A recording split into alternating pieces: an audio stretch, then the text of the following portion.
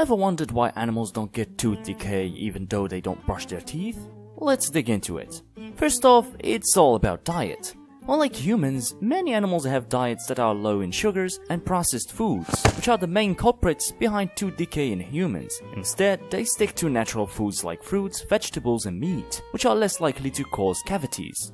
Secondly, their saliva composition plays a big role. Animal saliva often contains enzymes and proteins that help to protect their teeth from decay. Their natural defenses can break down harmful bacteria and remineralize tooth enamel, keeping their chompers strong and healthy.